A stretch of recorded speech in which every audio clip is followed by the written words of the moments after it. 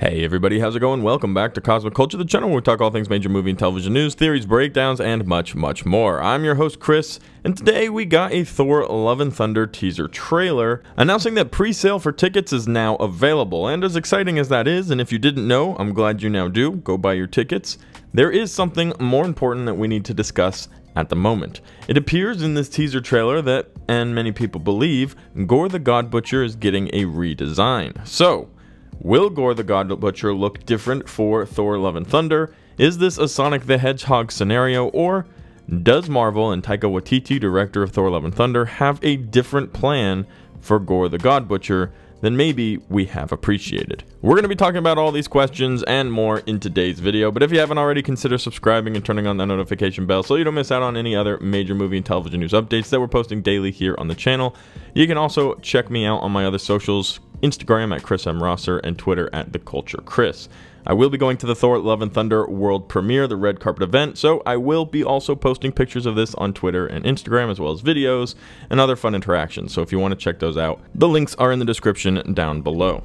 So, Gorr the God Butcher. If you are a relatively casual Marvel fan who's getting excited for the release of Thor Love and Thunder, there's a possibility you don't know who Gorr the God Butcher is, other than Christian Bale with an extremely pale face and some pretty gross teeth. And you would be right on that account, but for comic book fans, there's a little bit of rustled feathers going on, as he doesn't have the comic book accurate look. Now, he usually has some tendrils hanging off, he wears this black cloak, which we've seen on and off throughout the trailer, and overall he has a less humanoid face, which has caused a little bit of discrepancy and unhappiness, some gruntled fans out there who of course like to complain about the finer details, and that's okay.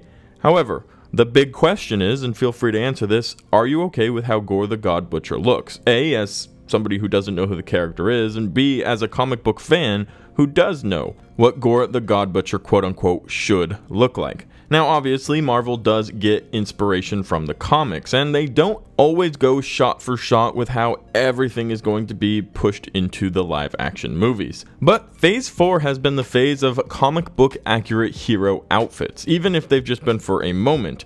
Like the WandaVision Halloween episode where Wanda and Vision were literally dressed up in their comic book accurate suits. You can see this with Falcon, Hawkeye, Kate Bishop, Spider-Man, Thor, and many other characters throughout the creation of Phase 4. They've all at some point sported a very comic book accurate suit. So what's the deal with Christian Bale's Gorr?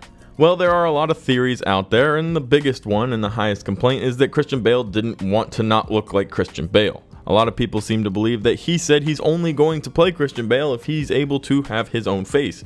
He doesn't want to be covered up. He's an A-list actor, and this is something that he will not allow to have happen. And a lot of people believe that that may be the case. Now, I'm not going to lie to you personally, I don't know the deep details of that, if that was something that happened.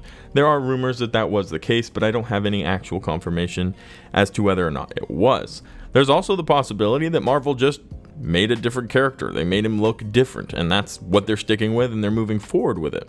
Now, I don't mean to say that Marvel has changed the character. It's still Gorr the God Butcher. However, they're going to go with a different design for this character, and they've done it. They've changed several names of characters, powers of characters, looks of characters throughout the entirety of the MCU. So it wouldn't be a strange thing to happen, but that doesn't necessarily mean you have to like the change. And the last one, which is what I hope is actually happening here.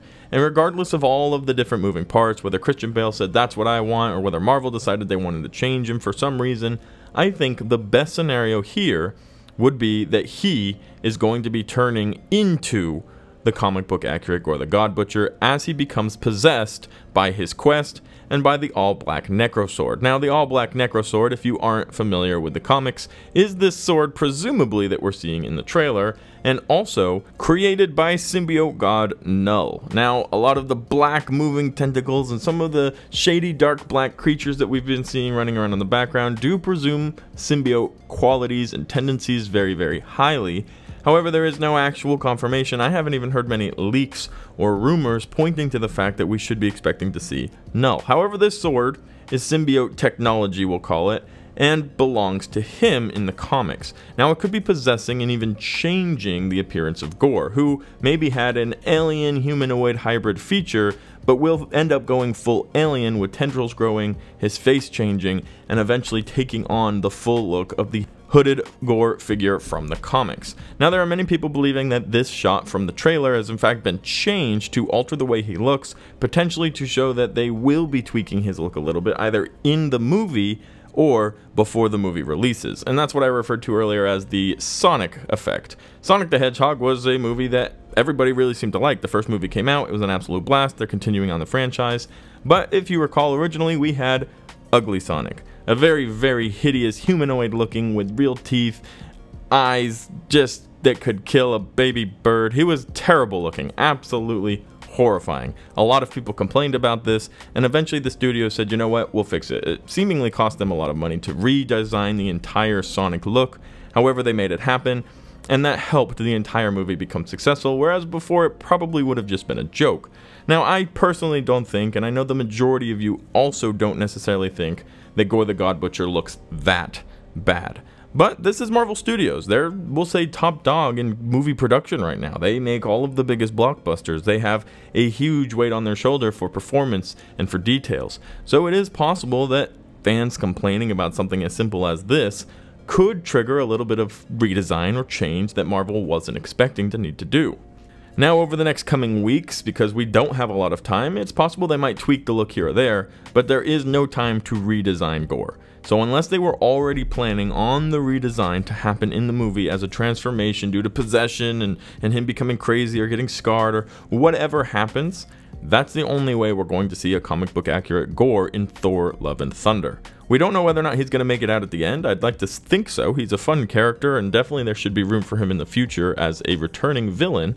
However, it's hard to say. A lot of times Marvel does kill off villains like this.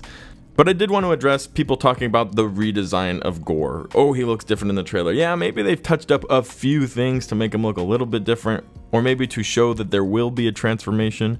But if there already isn't a transformation, I don't believe there is enough time for Marvel to go in and make a full transformation for Gorr the God Butcher to take place in the movie before the movie comes out.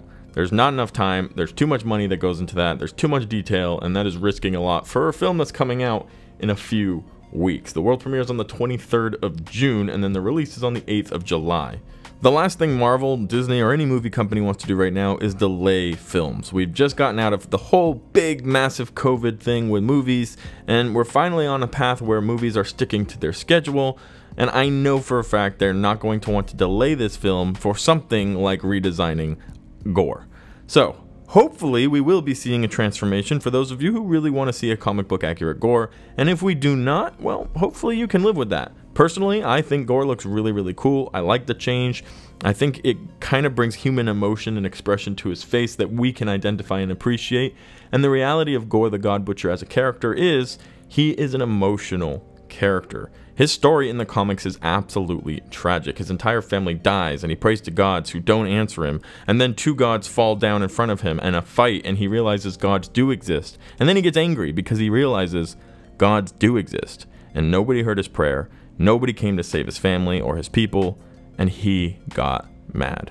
So, I can't wait to see this story. I'm very excited for Thor: Love and Thunder. I think even more so than I imagined I would be. I love Thor as a character. He's one of the few remaining OG Avengers. This story is going to be a lot of fun. Let's go Taika Waititi, let's go Chris Hemsworth, and let's go the rest of the cast and crew. I'm very excited to see what you've created for us. Let me know your thoughts about this in the comment section down below. Are you okay with Gorr?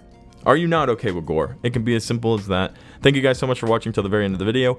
If you found it helpful, useful, or entertaining, consider subscribing and turning on that notification bell so you don't miss out on any of our other daily uploads happening right here on Cosmic Culture.